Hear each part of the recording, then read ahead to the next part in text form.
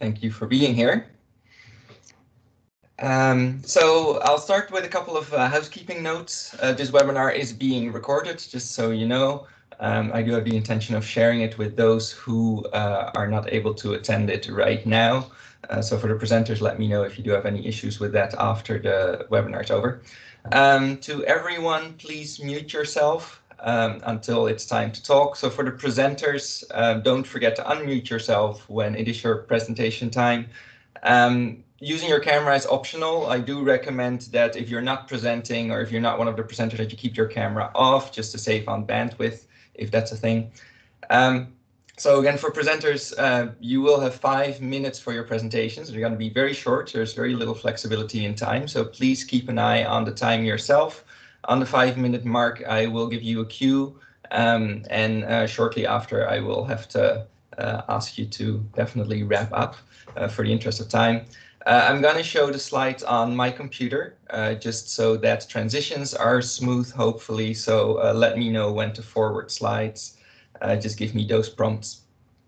So today we have a bunch of experts talking on topics related to bat health, management research. We've got speakers from government, from federal government, territorial government, as well as non-governmental organizations. And they'll be talking about a broad range of bat health topics. So you've seen in the agenda and you hear me talk about bat health, whereas usually when you hear me as the White Nose Syndrome Program Coordinator talk about bats, it's in the context of white nose. But we're really trying to shift this discussion and this focus to not just be about white nose syndrome, but to encompass bat health topics on a much broader scale.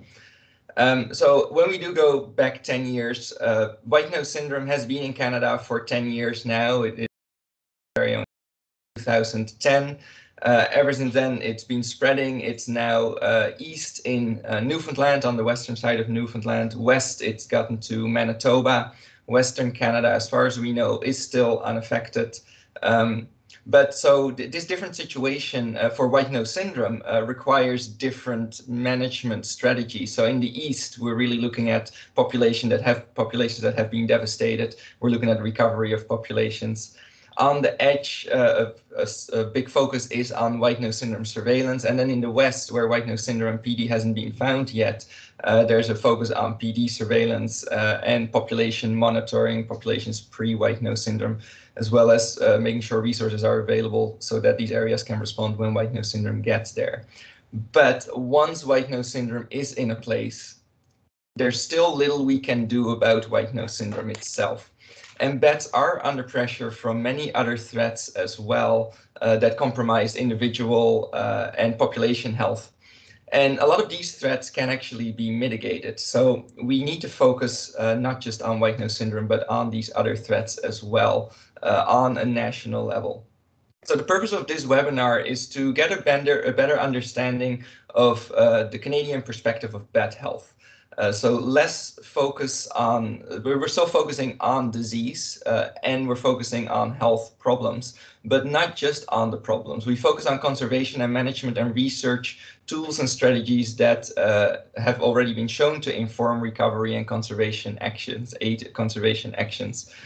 The purpose of this webinar is also to generate interest in a national bat health workshop that would help to further explore the situational context of bat health in Canada.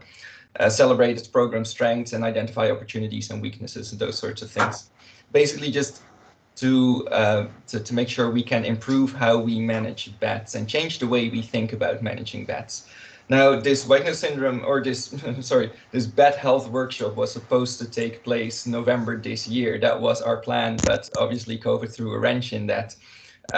So that's not going to happen yet, but we're working on scheduling that whenever we know when we can schedule that.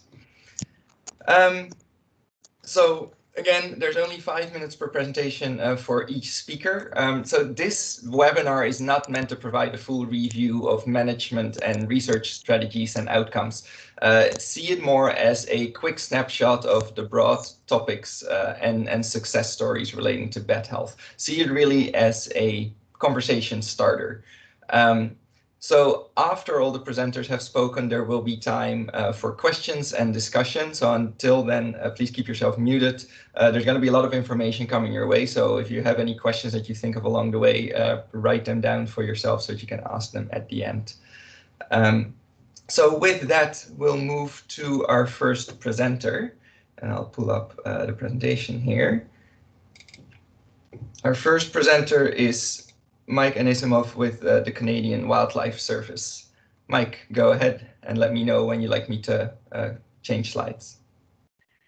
Greetings. Thank you everyone for having me today. My name is, as you already mentioned, Michael Anissimoff, and I'm a wildlife biologist with Environment and Climate Change Canada. And today I'll be presenting about bat health management from the federal perspective. Next slide, please, Jordi. So this presentation is meant to provide you with a brief rundown of why ECCC is involved with bats, what ECCC is doing with respect to bats, and that's in terms of high-level federal efforts and also ground-level ECC project contributions. And then we'll finish with a little bit of ECC's focus for the future. Next slide, please, Jordi. So in Canada, bats are a provincial jurisdiction. So when it comes to ECCC, our focus is more on the federal lands. However, in response to something like, significant population declines in big issues like that, ECC may issue certain mandates. And a good example of this is the 2014 emergency listing order on the little brown myotis, northern myotis, and tricolored bats.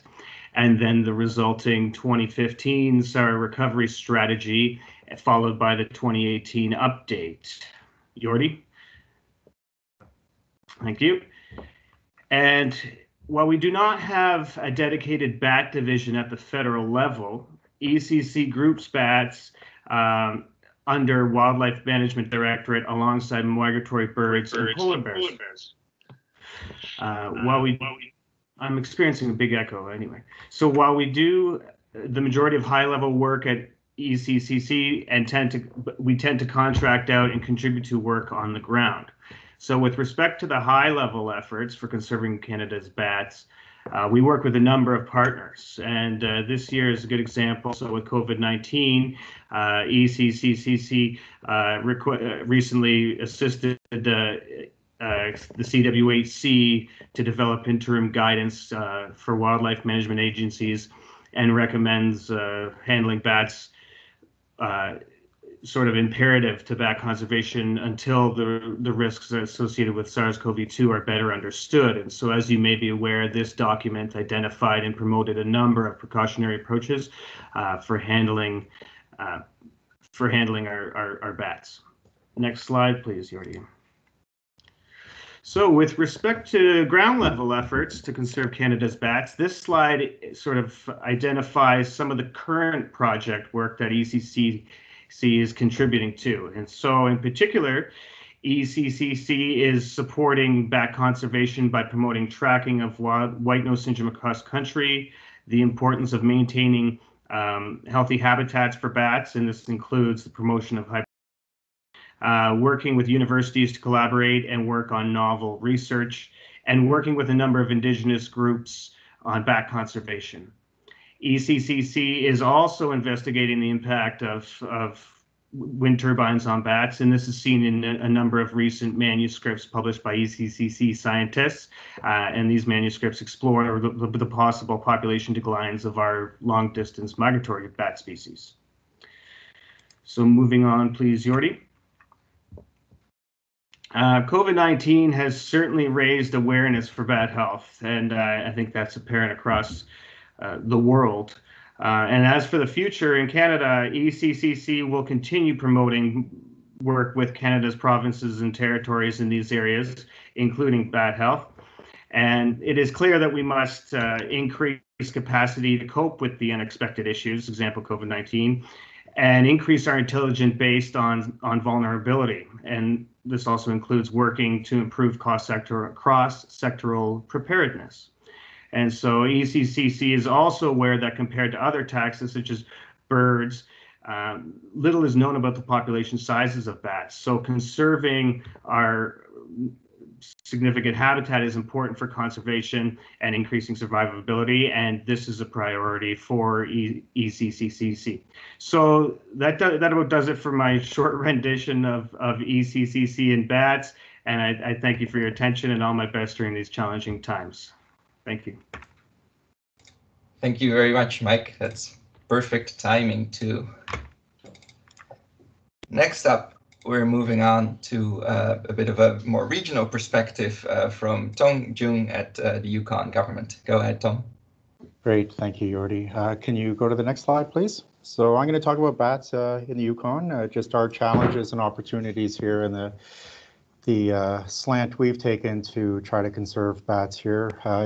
Some of what I say may be applicable to other provinces and territories, and some may not be. So just quickly, some of our challenges is we're a big territory with a small human population.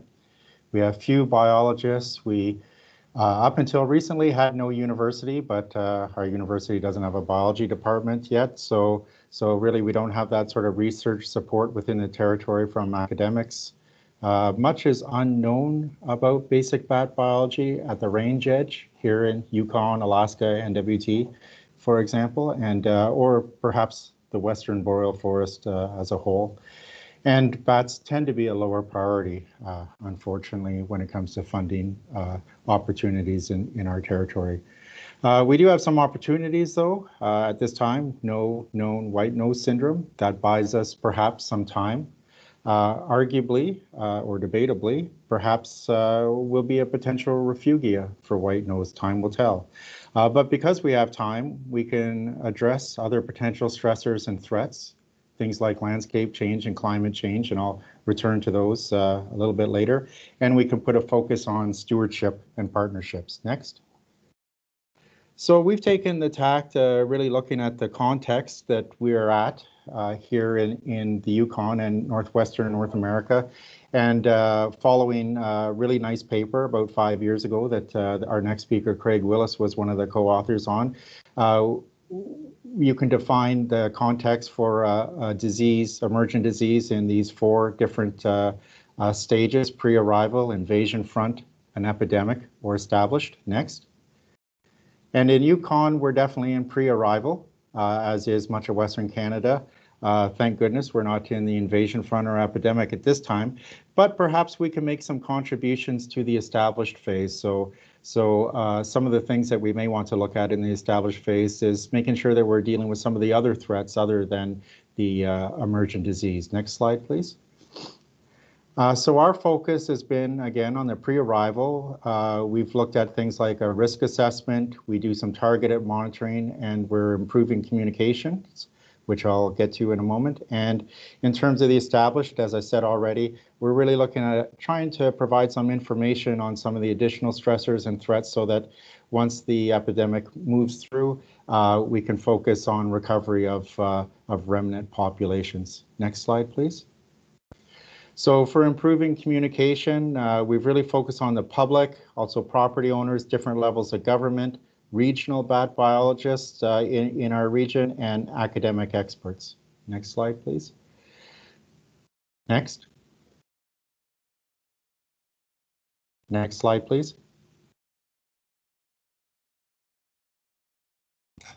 It looks like we're frozen there. Okay. Let me quickly reset that. Let's see. Great. Thank you. This one? No, it's next one, please. Nope. Still not working. Okay, that's fine. Yeah. If we can go up. So anyways, okay, very good. Thank you. So we've produced a number of products, the slide's not showing, related to communicating with the public. Sorry, Jordi, can you go up to the, thank you. Perfect. A number of products for the public, brochures. I'm sure most jurisdictions have done this. Videos, we've also had panels at bat nurseries. Next one, please. Next slide. As well, we've sort of organized ourselves regionally into Northern Bat Working Groups, so biologists that are working on bats, so we can share information, approaches, share data, and perhaps reduce duplication and effort. Next slide, please. And We're also working, as I said, moving on to addressing threats. So we're taking a regional focus on the Western Boreal. We're taking a lot of our marching orders from the National Recovery Strategy to address identified threats. We have a particular focus on landscape changes that occur at various spatial scales, whether they're regional or local. We're also securing colonies at risk, and we're looking to fill knowledge gaps that can help us support recovery and stewardship for established populations. Next slide, please. So just some examples. We've had a bit of a regional look at what do we need to know about bats in Western North America. We published that in a special issue, Northwestern Naturalist, about bats in our region. And really it was some of these big landscape changes. All the work we may do to try to manage for white nose syndrome is for naught if the habitat and landscape is not here. So we've tried to look at big things like climate change-induced forest fires or insect outbreaks. Next slide, please.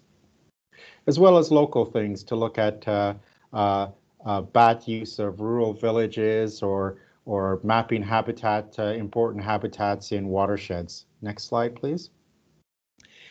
And of course, I always say bats don't read our papers, so we try to do some real on-the-ground work for bats in terms of saving maternity colonies at risk. Because of things like roof replacements. Next slide, please.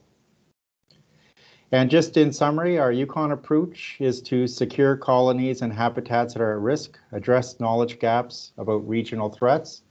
We really put a focus on collaborating with experts because we're a very small amount of expertise in our territory. And we've really tried to put a focus on combining our data where possible with others in other areas, whether it's regionally or nationally or continentally, where possible, so we can make better inferences and knowledge gains to better bat conservation. There's a few examples here of papers that have taken more of a national approach that we really try to contribute our data to. Next slide. And just to sum up, really, what we're doing in the Yukon is probably different than each other jurisdiction, and everyone is different because we're all living in different contexts, and we try to scale what we're doing, not scale, but direct what we're doing based on the context that we're at. So the pre-arrival and the established phase is what we're focusing on. Thank you. Thanks, Tom. Sorry for those technical difficulties. That's okay. I'm trying to manage those. Hopefully it won't happen again. All right, next up we've got Craig Willis from the University of Winnipeg. Take it away, Craig. Thanks, Jordi. Thanks so much for the invitation, and great to see such a good group here today. So Jordi asked me to talk about the academic research perspective on bat health. I obviously can't speak for all the research groups across Canada working on bats. I'm going to talk a little bit about some data from our group, but I think in general, we've gone from the kinds of fun things we see on this slide over the last 8 months or so to next slide, more of this. And in terms of our group, and I think other academic groups across the country, local acoustic monitoring is probably on an upswing just because fieldwork's been so curtailed and handling of bats have been curtailed. And we've also, next one, maybe next two, click it again.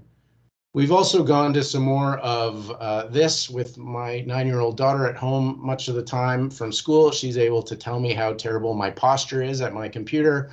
We've been doing a lot more writing up, and I think that's one of the things that we've been trying to do, and maybe a little despair on the side.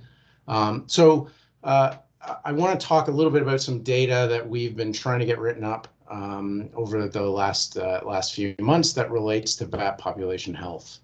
Jordi, next one.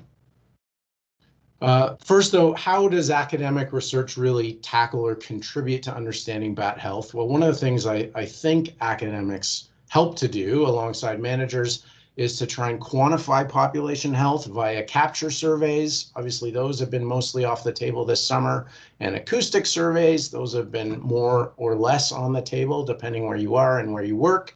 Next one. And in the case of my group, we've been trying to test out management actions or management responses especially to white nose syndrome, which is most of what we work on. But obviously academics test responses to other kinds of threats as well. I sort of divide those into two groups: the spray on bats or spray on substrates kind of treatments, chemical or biological agents you could spray on an animal or in a hibernaculum. Many groups across North America, including ours, working on testing some of those. But we're also interested, and my group most recently has been most interested in understanding how enhancing, protecting, foraging and roosting habitats of bats in summer might help individuals and populations recover from white nose syndrome. And the roosting side of that story is one of the things we've been writing up. Next slide. And maybe click the next picture.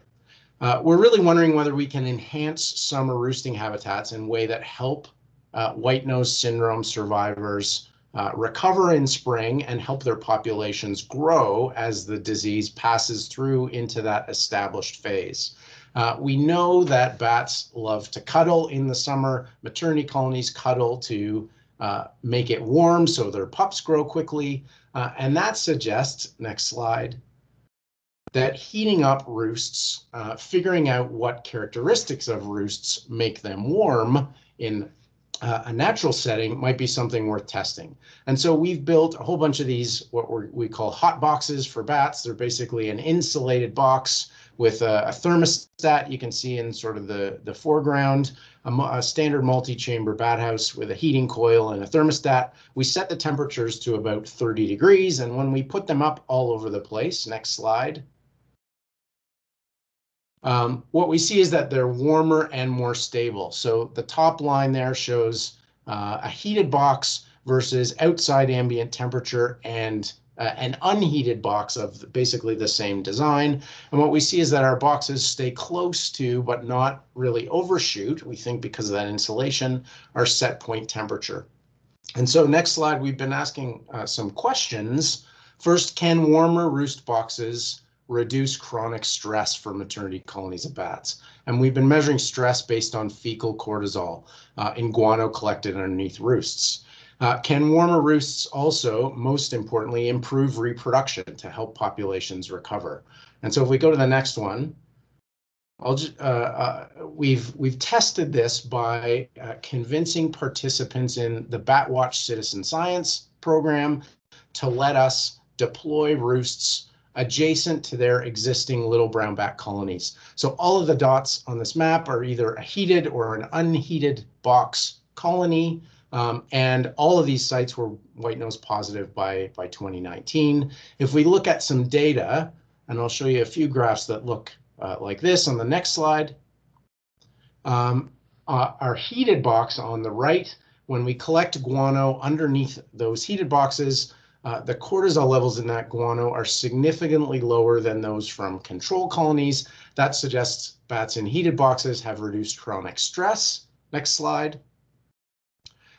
During June, in the prevalency period, the pregnancy period, pregnant females were heavier if they had access to a heated box. And the next slide.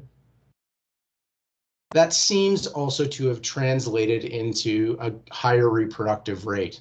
The ratio of juveniles to adults is 3 times higher if bats have access to one of our heated boxes. And so if we go to the next slide, just to sum up, that suggests to us that there are benefits of warm roosts for bat population health. And we're not really suggesting that everyone go out and plug in bat houses all over the place, but I think it highlights that protecting and enhancing high quality habitats for bats in the summer could be really important for helping populations recover from white nose syndrome. And with that, I'll thank you for your attention, and I'll thank these folks. Thanks, Greg. That was great. Next up, we have Scott McBurney from the Canadian Wildlife Health Cooperative. Go ahead, Scott. Good morning and afternoon, everybody. I'm here to talk about the importance of health surveillance to Canadian bats. Next slide, please, Jordy. Any wild animal that is found sick or dead for no obvious reason is worth being examined. This is true because wildlife, when they're sick or injured often go into hiding. They want to prevent being predated. They're stressed, that sort of thing. And if they eventually die, they become really important to examine. Small animals like this bat here often get reincorporated into the environment through decomposition and that sort of thing. So they really become a gem, which might make some of you difficult to understand, but for someone like me, it's a gem to get these animals and get an opportunity to examine them. Next slide, please, Jordy. So we all know that bats are facing a number of different threats, and we know some various issues about health in bats. So someone's already talked about climate change. We know about if we start at 12 o'clock and I'm moving in a clockwise direction, we know about white nose syndrome in bats. We know that bats live in buildings and that they carry diseases that are zoonotic to humans like histoplasmosis. We're concerned for our North American bats in terms of SARS-CoV-2, possible transmission to them. We know that bats carry rabies, which can be significant for them and humans. We know wind farm development increasing, and that can impact bats. We're at a point in our history where we're probably doing more handling and research on bats than ever before. That can have impacts on these populations. And it's really important if one of your research subjects dies that we do take an opportunity to take a look at it, because those bats have a known history, which can really help us out a fair amount as well. And then we also know that bats are exposed to various toxicants and that sort of thing. I've got neonicotinoid insecticides there as an example. And we have to collect the evidence over time to figure out what exactly is happening. Next slide, please, Jordy. And what this particular individual might tell us about threats that are coming that haven't arrived yet, and can provide evidence to support some of the other threats that we assume might be impacting bats. Next slide, please, Jordy. So what we do with that dead bat when it comes into our hands is we subject it to a barrage of various different tests. Starting at the top, we do a gross necropsy on it. The next picture down is a slide of a histology section looking at the tissues under the microscope, and that's white nose syndrome on the wing of a bat. Then the next slide down, we use various molecular techniques like PCR to look for various infectious organisms and that sort of thing. And then the next picture down at the bottom shows that we also use other traditional things like virology and toxicology and bacteriology to really try to figure out what may have related to that bat's death and caused its death. What's really important down at the bottom as well is that someone is typing information to a computer. Everything that we get here goes into a database. So an individual mortality incident may be a one-off, but as we collect data across the country and accumulate data over time, it becomes really important because it gives us a greater understanding as to what is impacting bats. And then what we have to do really is translate and mobilize that surveillance and research evidence into practice. And to do this, we really have to have well-defined case definitions. We want to work with labs that are standardized or harmonized so we know the information that we're getting is the same. We want good quality control and quality assurance. And we want laboratory networks that collaborate with wildlife health professionals representing a wide variety of disciplines, because we can also collect tissues at the time that we're doing our work to help out with other research initiatives. Next slide, please, Jordy.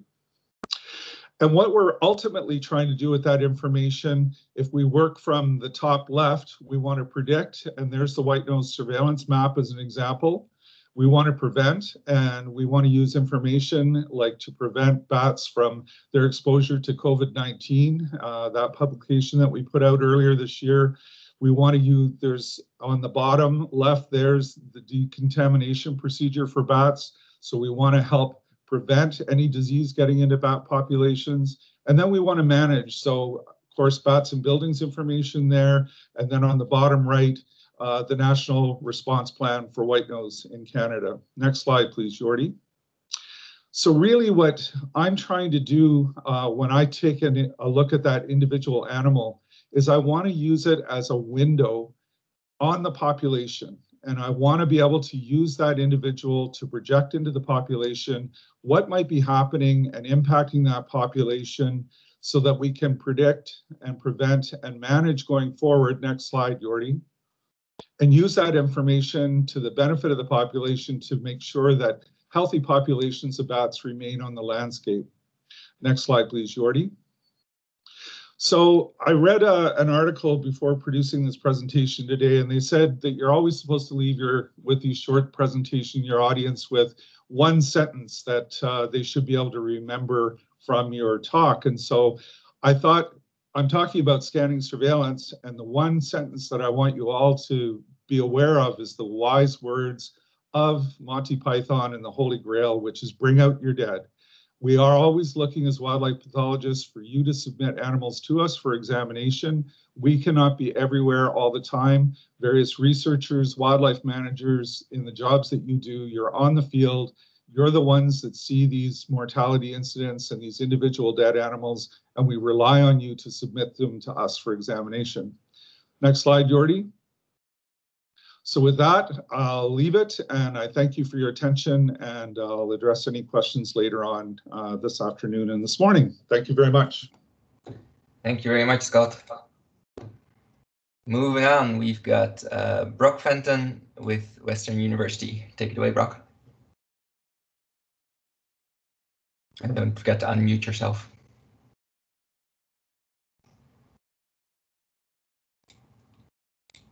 Let's see, you're still muted, Brock. There. Thank you for asking me.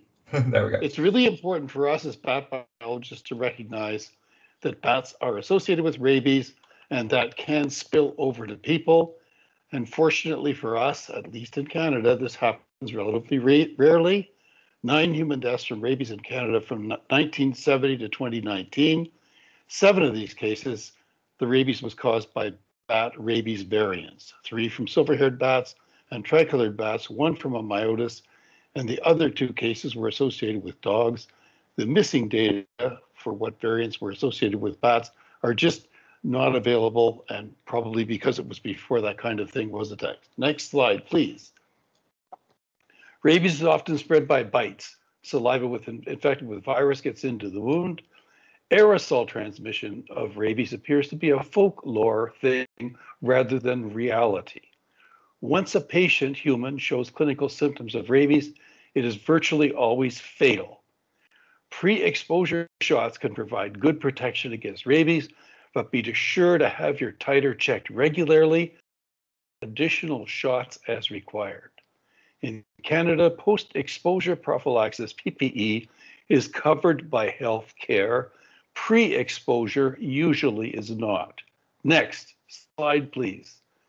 In Canada, rabies from 2 species of bats, Lasionicterus and Perimyotis, account for most human deaths from rabies when we have data. The typical adult weight of these bats is 9 and 10 grams respectively.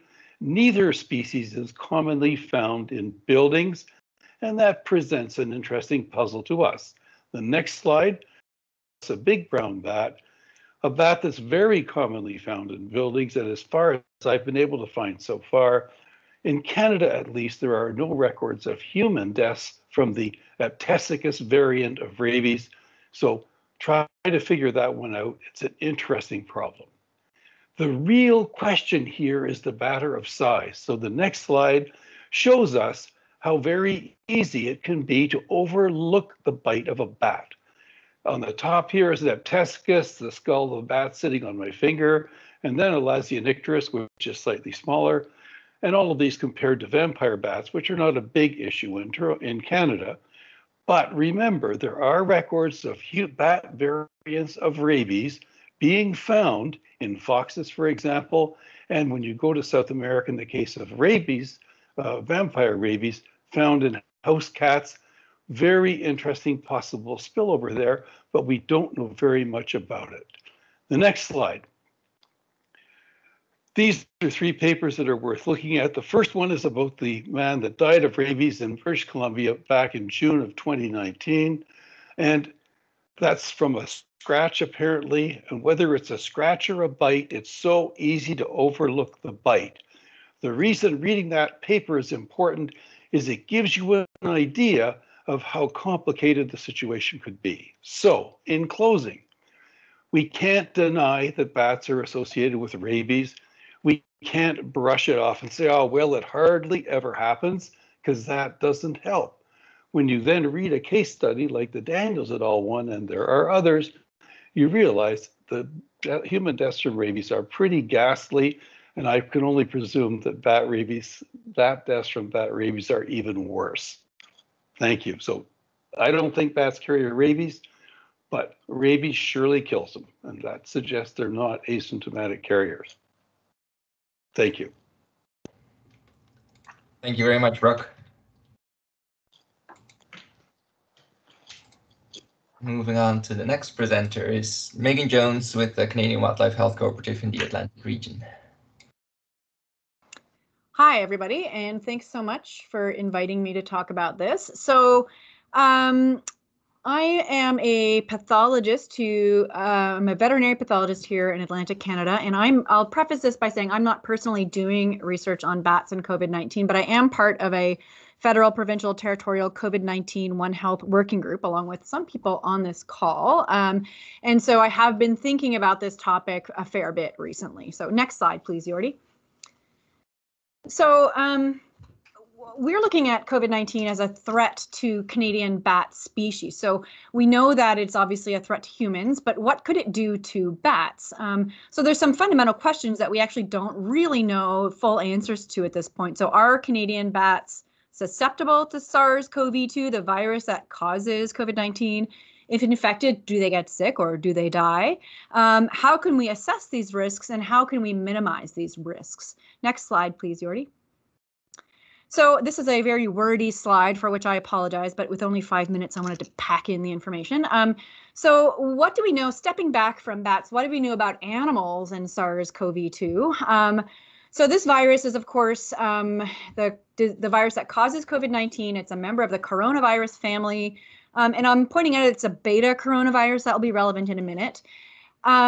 The virus is thought to have an animal source, as we all know, but we also know that we have not yet confirmed that. And I wanted to point out, written in red here, the COVID-19 pandemic is driven by humans. This is a human disease, and we believe that animals play a negligible role in the maintenance of this pandemic. However, we're going to think about it from the point of view of what can happen to animals that are infected with this. There have been several animals that have been seen to be naturally infected through close contact with humans, domestic dogs and cats in multiple countries in the world. And we recently just had our first confirmed case in Canada of a domestic dog that was infected in a family in Ontario.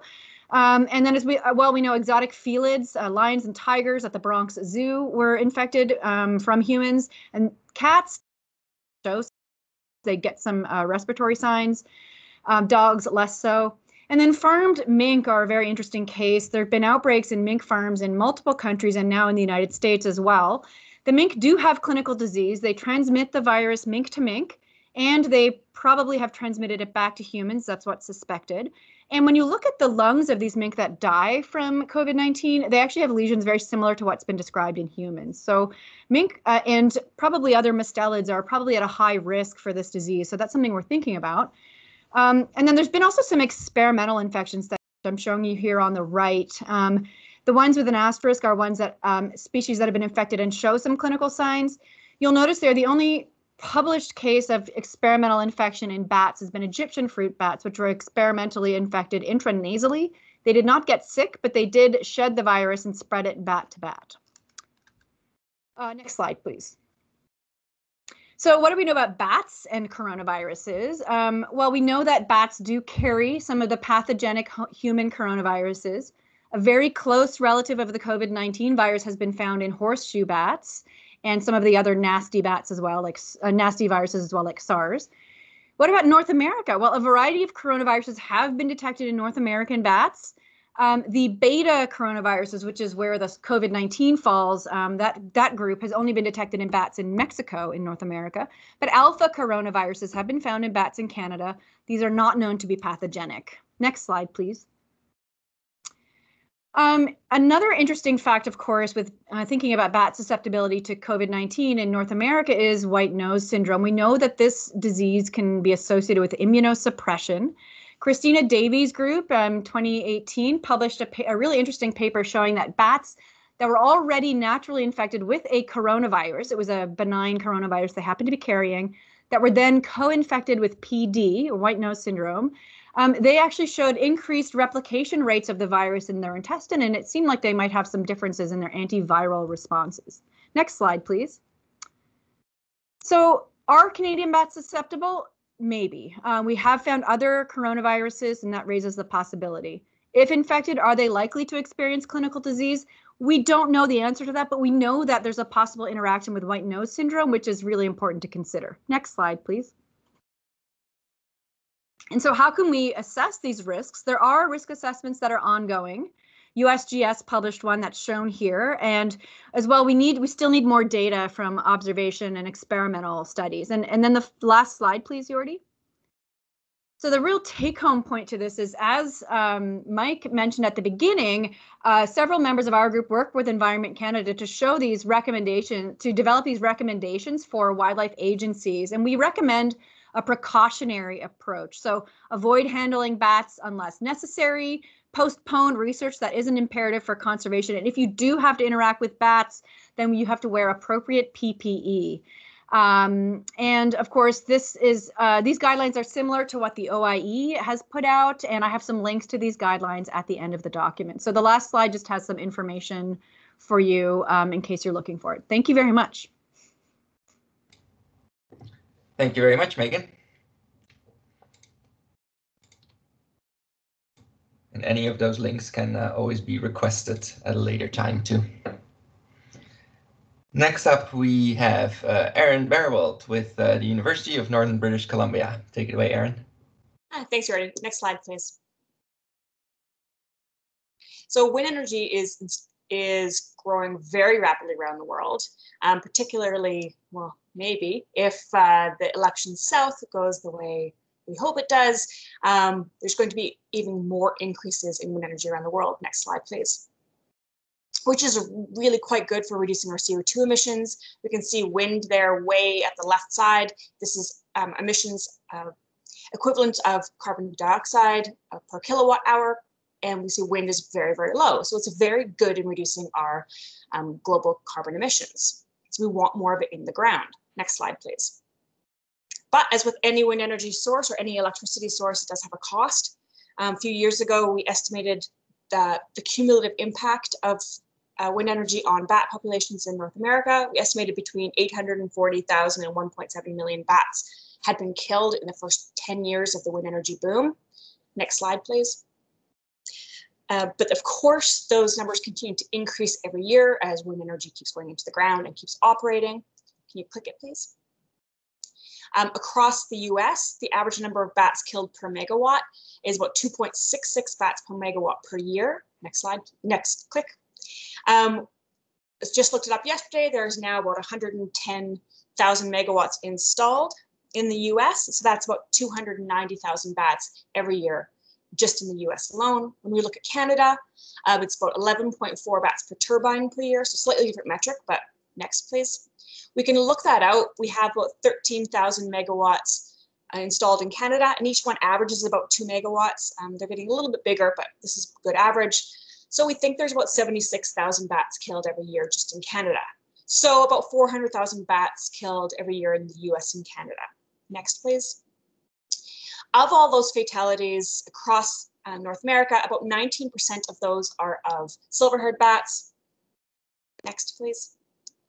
About 23% of all bat fatalities in North America are eastern red bats. Next. And 32% are of hoary bats. Next. When we think of cumulative impacts and cumulative effects, we can break it down and look at some of the species that are most affected by white nose. Tricolored bats across US and Canada tend to make up about 5% of fatalities. Little brown myotis, about 7%, and northern long-eared make up very, very few of the fatalities, of less than 0.1% of fatalities at turbines. Next, please.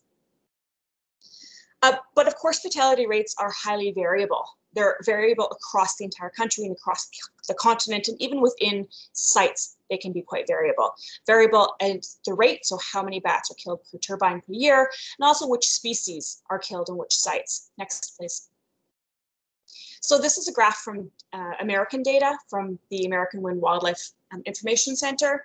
We have estimated bat fatalities per megawatt on the Y, and kind of the Fish and Wildlife Service region on the x-axis here. And we can see a lot of variability in these regions, where if we look at the Midwest on the far left here, you see a higher average fatality rate per turbine than we would do in the Pacific, for example, or in this mountain prairie sort of region. So they are very variable across the country. And in some cases, like in Texas or in the South, we have a switch in proportions. We have many more Mexican free-tailed bats being killed than many of the other species. Next, please.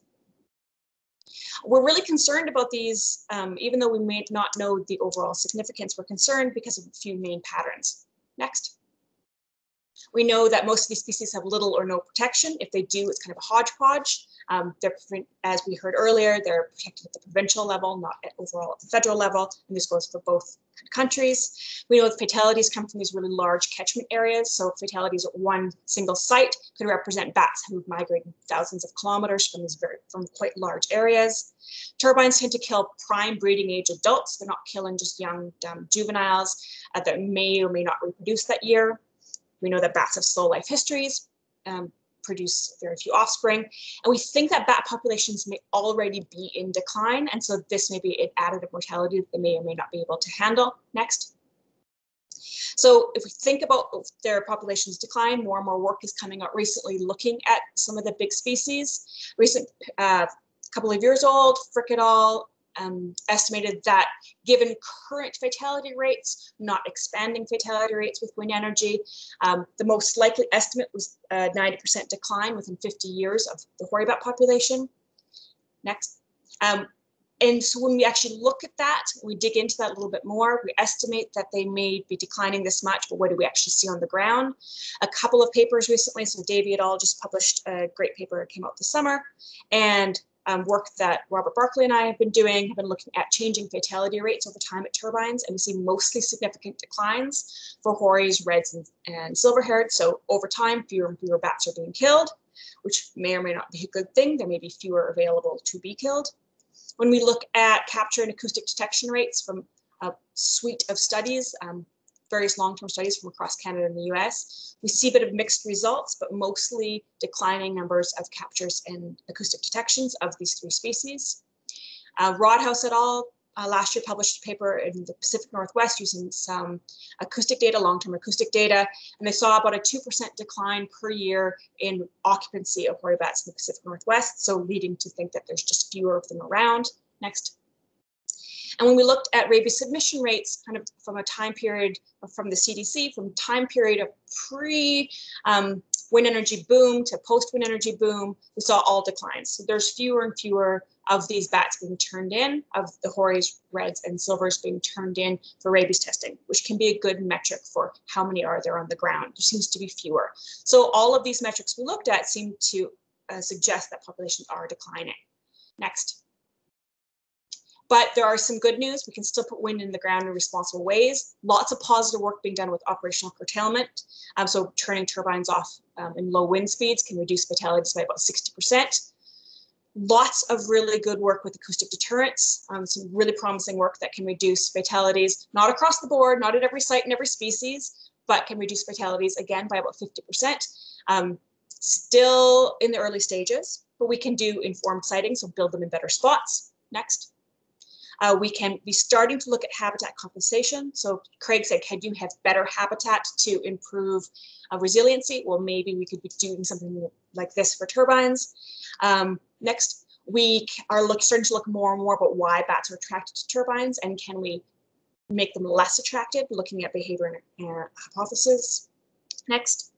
And we really have to start thinking about managing cumulative effects. It's not just wind energy. So PD has been found in silver-haired bats, for example, so maybe they will end up with white nose and may impact them there. So we may have to start thinking about managing the threats of white nose and wind energy together. And that's next, please. If you have any questions, you can email me there or take them later. Thank you. Thanks very much, Erin. That was great.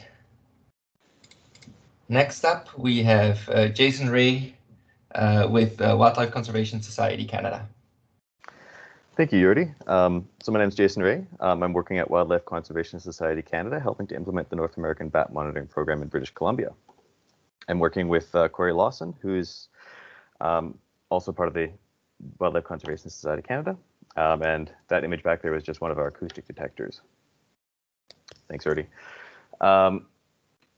So this here is the heart of our NABAT monitoring. These are 10 by 10 kilometer grid cells, which we monitor with 2 to 4 stationary acoustic detectors, those yellow dots, deployed for 7 nights. Each cell leader also conducts 2 replicates of a 30 to 45 kilometer driving transect during that same week.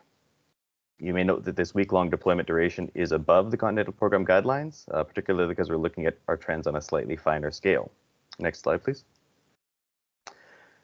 We're producing some information on bat species distribution and relative activity across the province.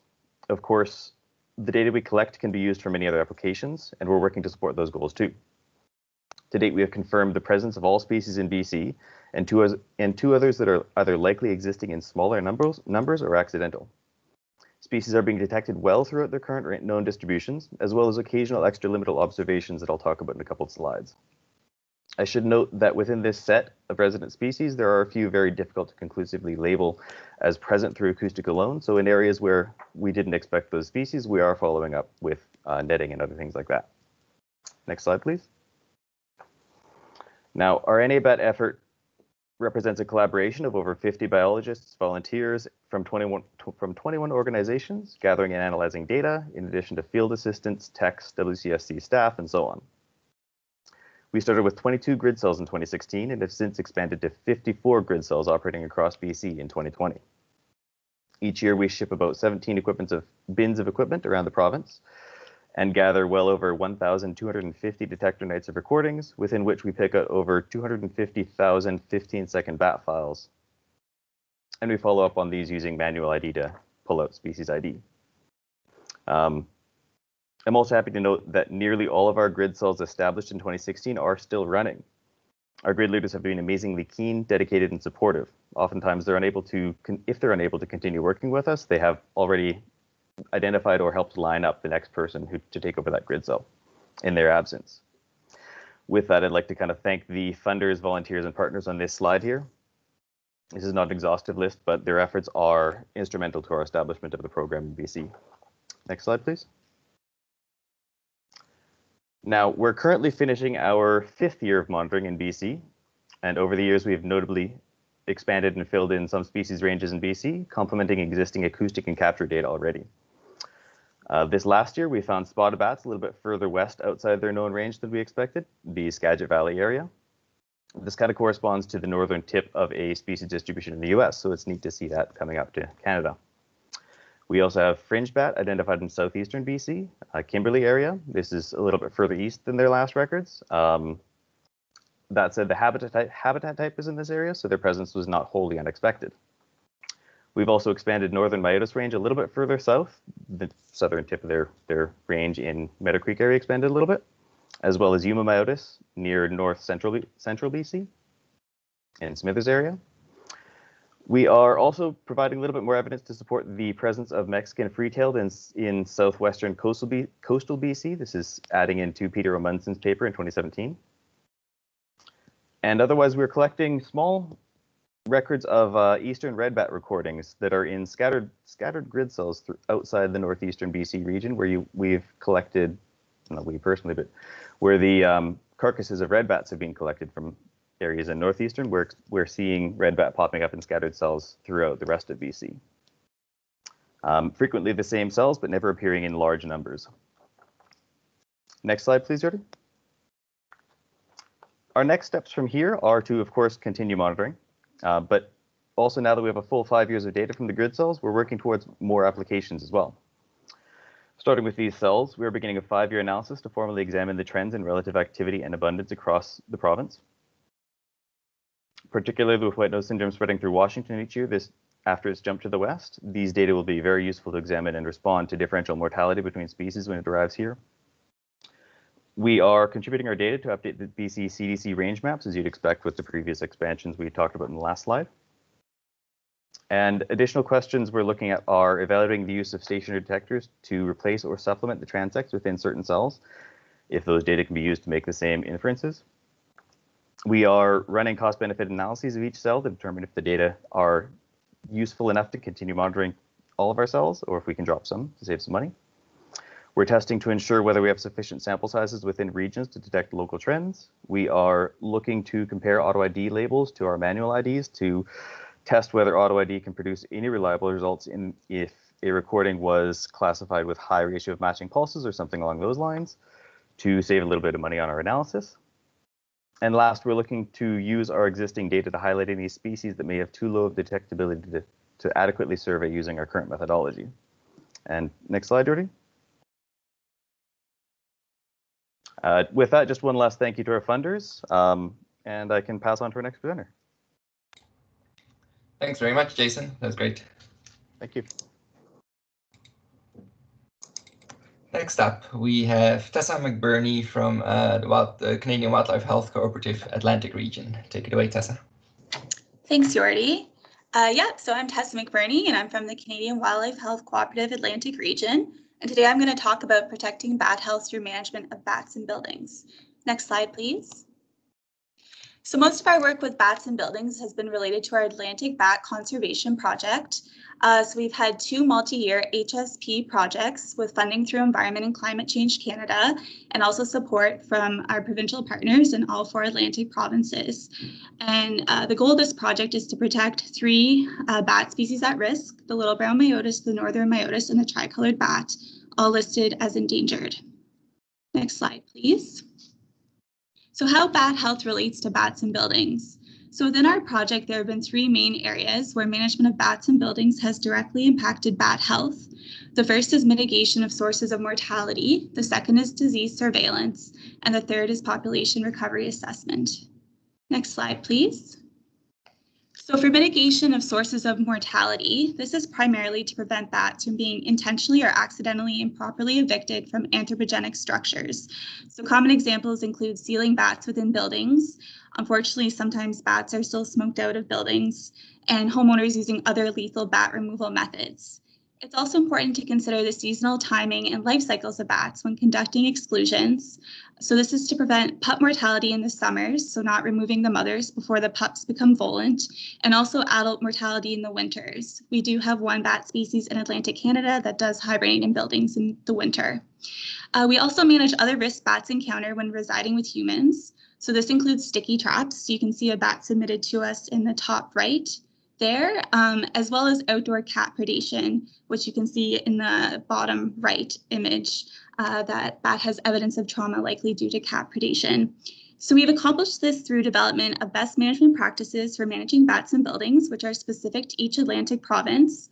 Also workshops to train nuisance wildlife control operators and pest control operators, in addition to our Atlantic Bat Hotline. Next slide, please.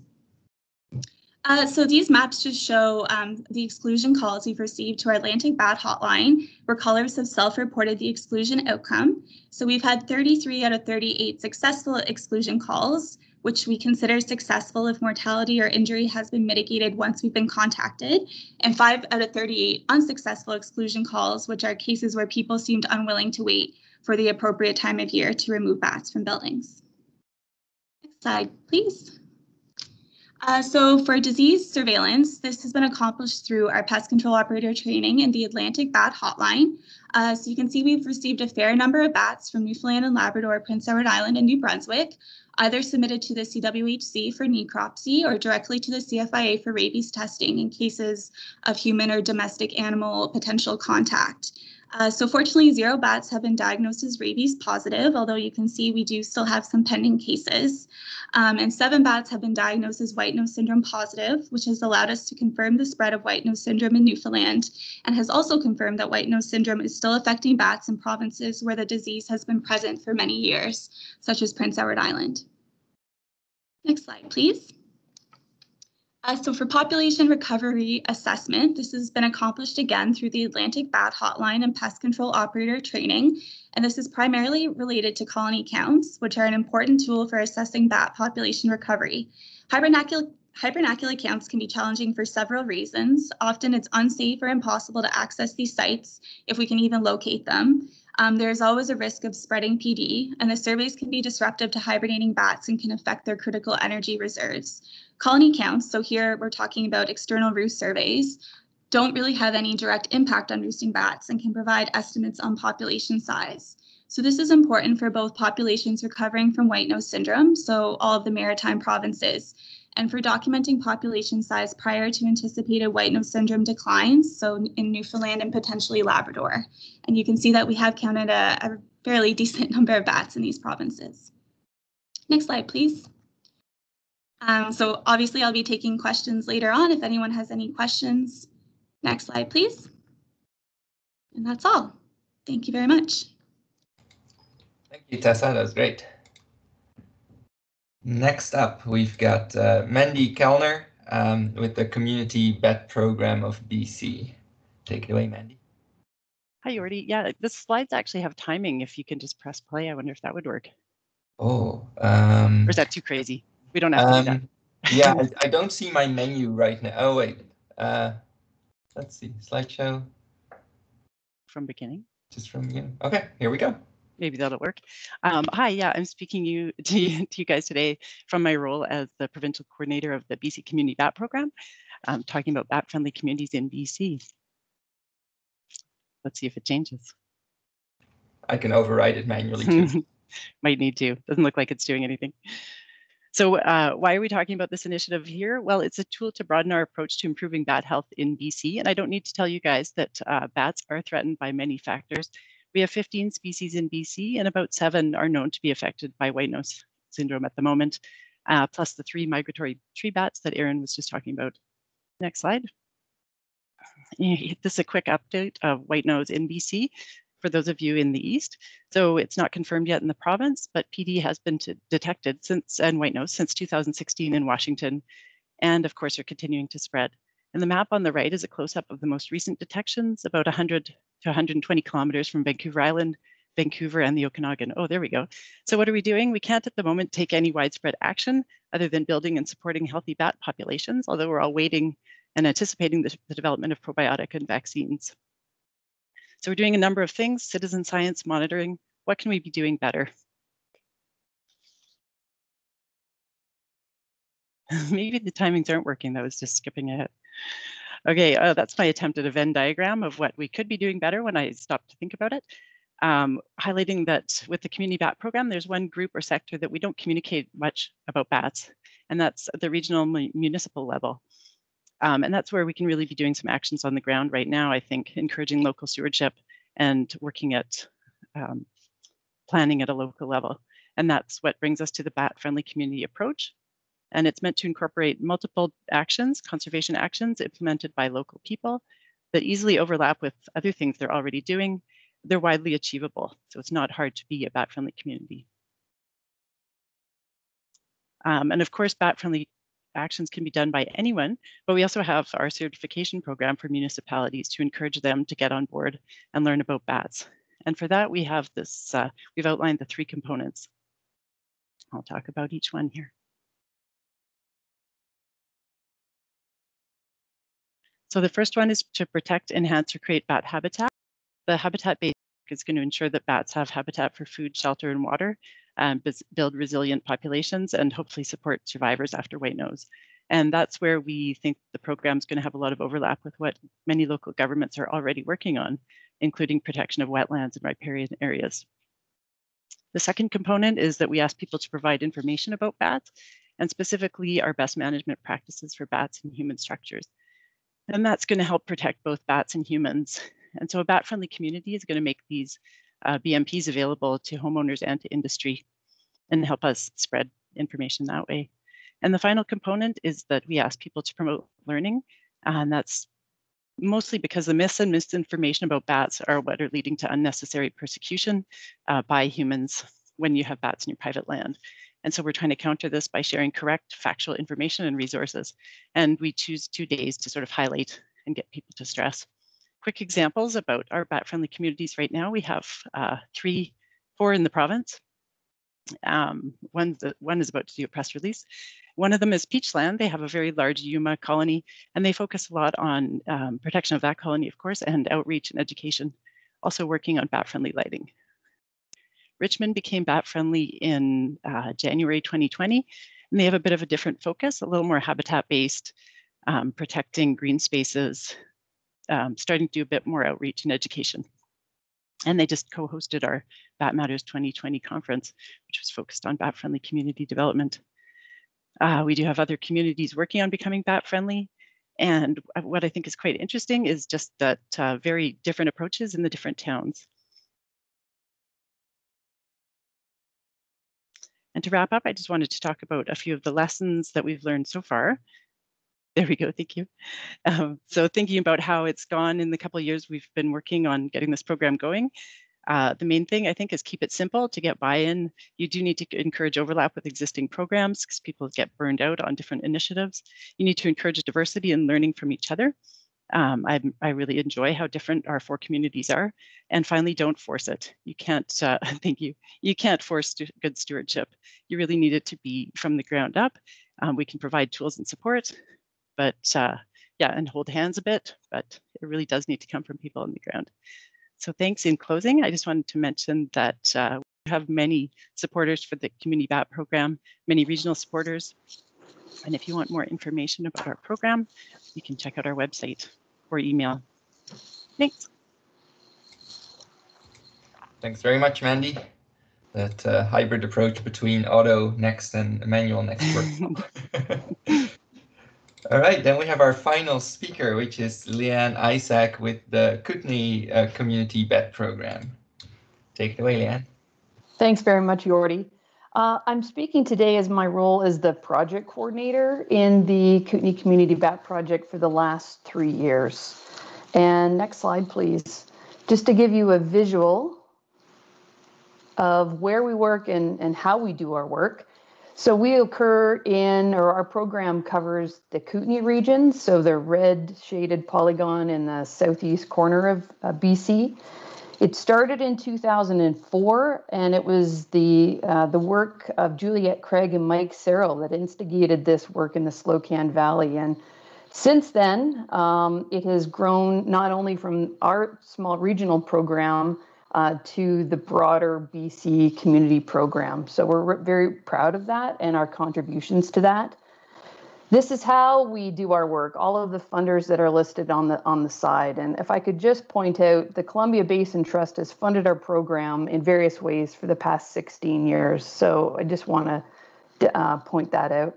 We've got 2 coordinators in the East and West Kootenay and 12 community leads that are sort of distributed throughout the region. Next slide, please. We are focused on the conservation of bats in the Kootenay region, and we focus on 3 main objectives, and that's the support of landowners that have bats or who want bats by providing in-person and print resources. The second objective, to increase the overall education around bats by facilitating awareness and outreach. And finally, to gather baseline population data and distribution data by engaging with citizen scientists. Next slide, please. We have a variety of approaches that inform how we communicate with residents in the Kootenay region. And the first approach is alignment with what we've determined at a provincial level to be important. And we had a focal working group to brainstorm and identify and prioritize key messages at our most recent British Columbia Bat Action Team conference last fall. And so we ensure that we reinforce those provincial messages in our region. The regional contacts that I mentioned that we do have, we refer to them as our BAT ambassadors, and we take a train-the-trainer approach to ensure that we've got accurate, consistent messaging that's being conveyed throughout the region. And our goal is to complete training every 3 years in order to bring people up to speed on the most recent messaging. And the final thing I just want to touch on is the incorporation of community-based social marketing, which you might be familiar with this. It's a process to create sustainable long-term behavior change, and that can be anything from energy conservation to, in our case, bat conservation. Next slide, please. So community-based social marketing, it's well known in the social science field. Here is a text on the left-hand side by one of the the leading thinkers, Doug Mackenzie Moore. And 3 years ago, we had an expert team of 8 individuals participate in an intensive 3-day training session that was led by Doug. And the essential process involved in community-based social marketing is shown on the right. And so you move through a series of steps, beginning with selecting behavior on the top right-hand section of that cycle. And then you work through the process and you end up at what is referred to as the end state, the result, the action that you want to get.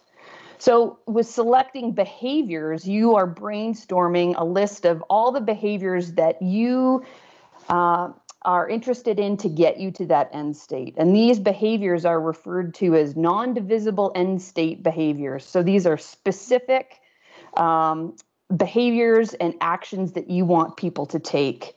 You then move through a process of evaluating them.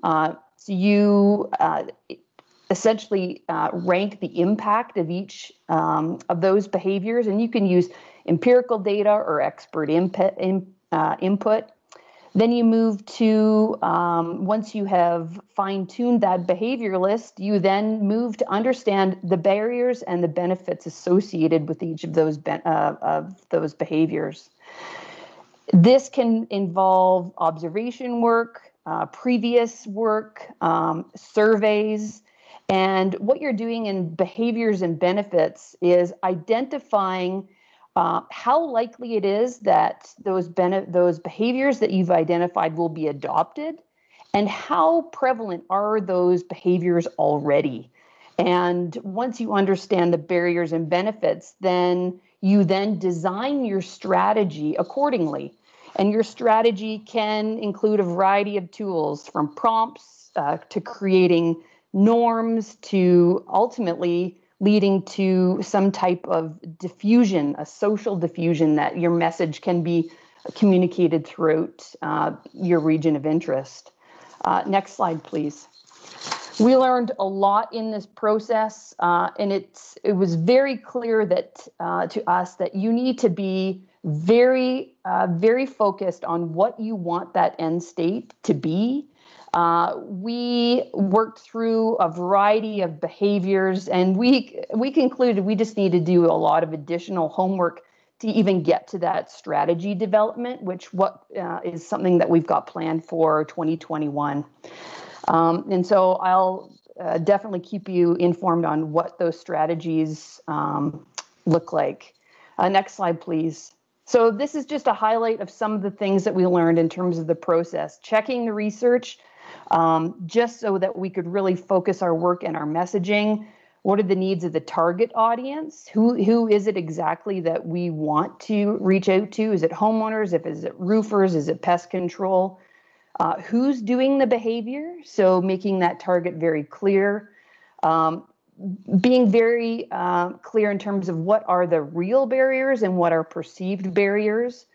And then when you go through and develop the strategy, once you've identified your behavior, there's a variety of important components to consider, emphasizing the benefit of that behavior that you want to see, using prompts that are obvious to people, making declarations, highlighting success stories. And the most important part is checking back once you have that strategy in place, checking back to see what worked and what didn't work, to then tweak it and then implement your program. Next slide, please.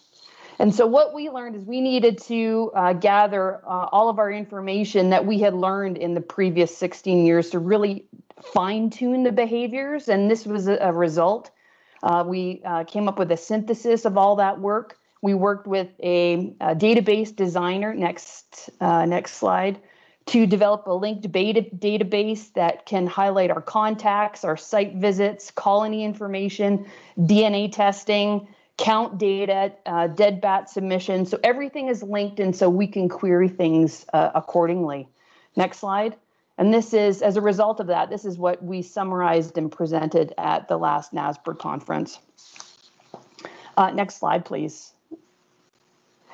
This is because of our outreach we were unable to do that this year because of COVID. And so we've taken a passive approach to try to connect with people. And this is a new banner that we've used. And the bottom section, the You Can Help section, is targeting the 4 actions that we want people to think about and to become involved with. And the next 2 slides or 2 clicks. And we post it in the various communities in our region as a sort of a passive way to engage with people and to prompt them to take action by participating in our bat counts, by submitting dead bats, for installing bat boxes when there are exclusions, and for helping us and dispel myths about bats. And next slide. So if you have any questions or are interested about taking this approach to creating that long-term sustainable behavior change, I really encourage you to check out that website and Doug's book that's listed there. And that's it for me. Thank you. Thank you very much, Leanne. Let's see here. That was great. Thank you, everyone. Thanks to all of our speakers. So it's really, let's see, whatever. Okay, yeah. It's really good to hear about this variety of topics, and it really demonstrates how broad and diverse the topic of bat health really is, and that it requires a broad range of practitioners that look at bat health through these different lenses. So we've heard about the federal mandate, regional governmental context, academic research context, the disease threats relating to wind turbines and other threats, and then also how important it is to do community engagement and work with outreach experts. I mean, community-based social marketing to draw something in from social sciences to really reach your public, reach your audience. We're all working on different things, but all working towards the same goal. And I think this all of these quick talks really demonstrated that very well. It also demonstrated that bat health is subject to a cumulative effect. Obviously, there's a multitude of issues that negatively affect our bat populations, but another cumulative effect is the actions that we can take that positively affect bats, and all of these good news stories that we've heard here, things we do to mitigate the threats to bats and to get the community involved. So knowledge mobilization, research, monitoring is all very, very important to inform management needs and find management opportunities. But people's attitudes and influencing people's attitudes towards bats is very important as well for public outreach and engagement. And because we're working with people, bats live in people's homes. We're working with industry like pest control industry, roofers is something you heard about.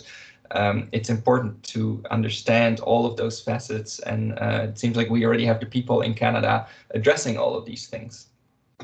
So as I mentioned in the opening remarks, a national workshop right now, of course, is not possible, but we will be working towards that when it is possible. In the meantime, CWHC will continue to help our partners manage bat populations from this bat health perspective. That means that the White Nose Syndrome Interagency Committee and Technical Working Group structure that you might be familiar with, we're going to reorganize that to really focus it on bat health and to build a team that will help to facilitate a national bat health program.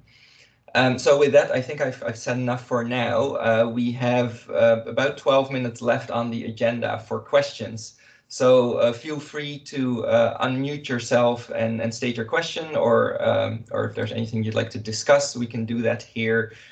Be mindful of the time, give other people time as well. If you'd rather put it in the chat box, that's fine as well. Then I can read it out. So I'll open it up for discussion now.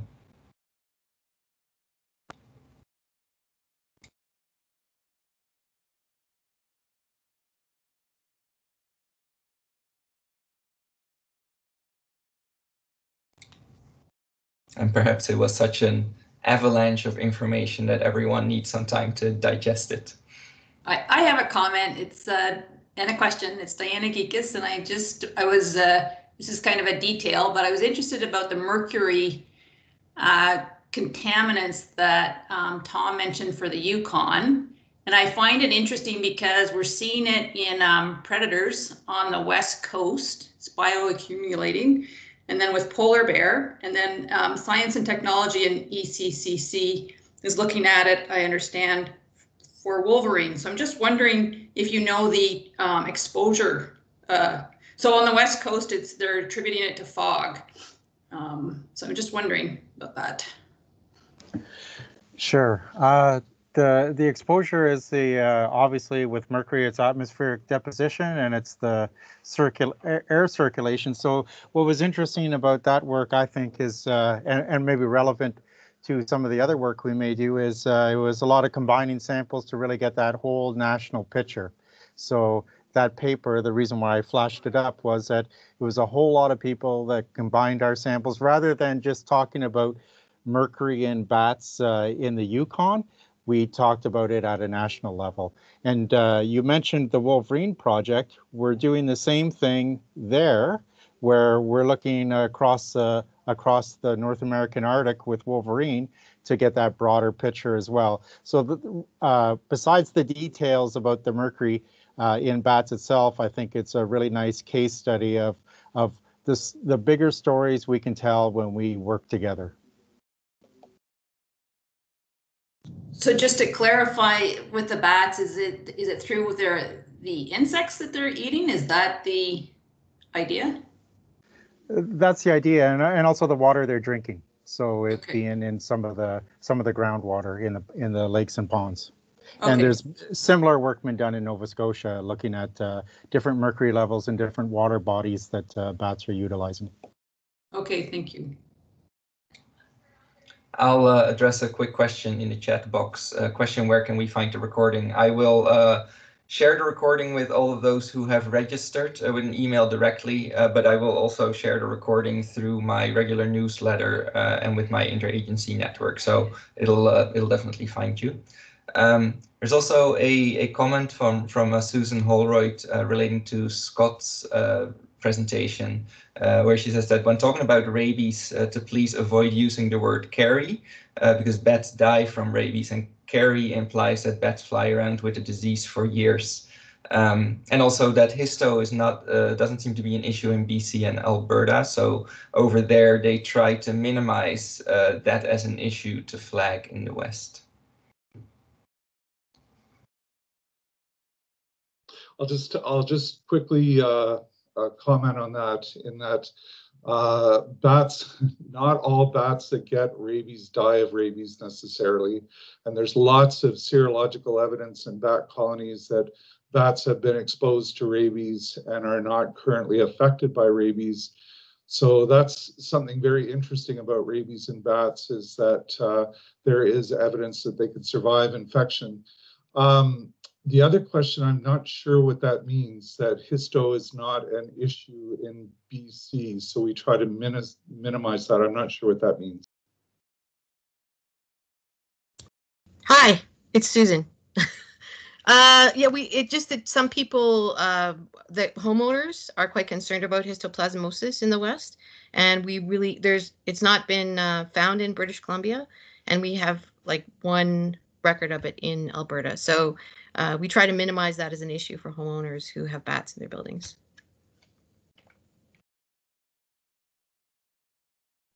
Yeah, and that's a fair comment to make. And that issue with histoplasmosis in Alberta, was it associated with a bat, or was that the golf course issue where it was more likely associated with birds?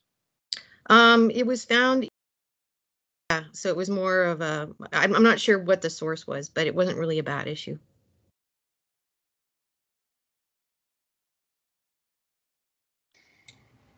All right. Hi, Jody, it's Andrew Lush here from PEI. I have a question. It's great to see all these organizations working on bat conservation, and our watershed group, along with the Watershed Alliance on PEI, is starting to work on a project. Is there a place where we can find out where all of these organizations are and what they're doing? Because in some cases we don't know. For example, the National Park is also doing work in our watershed. We only found that out the other day. I'm wondering if there isn't, is it worth setting up a central database of who is doing what across the country?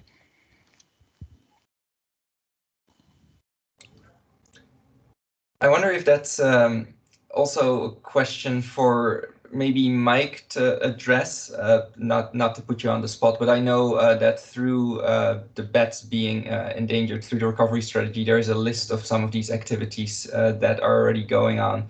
Are there updates published on those?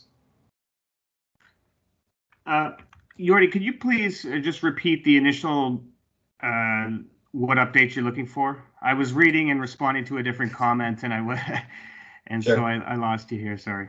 And Andrew, also correct me if I'm misinterpreting your question. But the question is on and all of these activities that are going on, and I suppose it's not just about recovery strategy activities, but activities that we've heard about today and other activities relating to bat health, whether there is a central place to find out which activities are going on.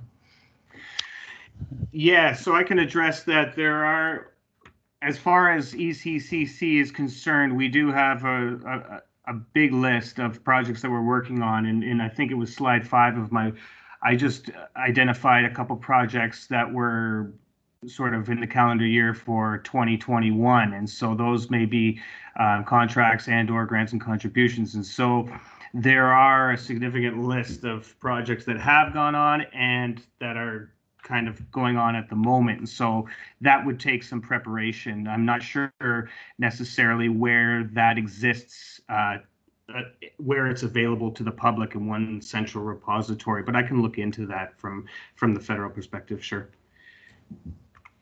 And additionally, a part of I suppose my job responsibilities is to get people in contact. So we don't necessarily have a list or a database of all these activities that are going on, but part of our responsibilities are to make sure that everyone is kind of up to date on these sorts of things. So that's what this webinar is for example, but there's lots more going on. So especially if there are specific topics, research topics or outreach topics that you're looking for yourself or wondering if anyone is doing it, always feel free to shoot me an email or give me a call, and I'll get you in touch with the right people there. Does that answer your question, Andrew? Yes, it does. Yes, it helps anyway. Yeah, but like I say, there are other organizations like Sparks Canada who are also doing research, and I'm sure there are others that we haven't heard of yet. So it would be a good idea possibly to have some kind of central list or database, or even just a discussion group which everyone can join. Absolutely, yeah, and we can definitely facilitate those sorts of calls. All right, thanks. And Jordi, I believe Cynthia Pickerick just posted up a link to some of the projects that will illustrate what projects are being funded at the federal level. Perfect. I should be able to keep a record of what's in the chat box, so I'll pull that out. There are a lot of questions in the chat box. I think we might only have time for one, so I'll just go in order that they are here. From Bruce Rodriguez to Craig Willis. Can heated bat boxes interfere with torpor and delayed parturition when outside temperatures are unfavorable for food availability? Yeah, and I'll just answer quickly because I tried to answer in the chat as well in case we run out of time. The short answer is yes. That's a great question. I think options are important. So we put all our heated bat boxes very close to an existing roost with bats in it. So the bats could use our bat house or they could go back to their original colony. That could have been colder. If there's no food around, it doesn't make sense to stay warm. But even at a body temperature of between 25 and 30 degrees, a bat will still save a ton of energy using shallow torpor. So as long as they're not too hot, you can probably strike a good balance. Great, thank you. Just scrolling down, Megan was following up on Andrew's comment on whether we could list contact information for all of the speakers from today. I think that's very useful, so I'll include that somehow. I'll get that to the participants so that you can contact these speakers directly. But obviously, as Andrew mentioned, there are many more. And I think it just shows too how much interest there is for this topic and how we do need these forms of communication among each other as well. And I think eventually the workshop that we are hoping to provide will help with that, really providing that, figuring out for ourselves really what is already being done and which resources are out there as they relate to bat health. So with that, looking at the clock, we really only have a couple seconds left. So I'll have to wrap it up here. Thank you very much, everyone. This is definitely not a one-off. This is not the end of our discussion on bat health. We will continue this discussion and, as mentioned, continue working on getting a team together to facilitate a national bat health program. As mentioned, I'll distribute the recording of this webinar. Unless if any of the speakers have any issues with anything, let me know. We can figure that out. And you'll be hearing more from us. So thank you very much to all the speakers. Your timing was all very great. And thanks for everyone for participating, asking questions, listening in. Have a nice afternoon.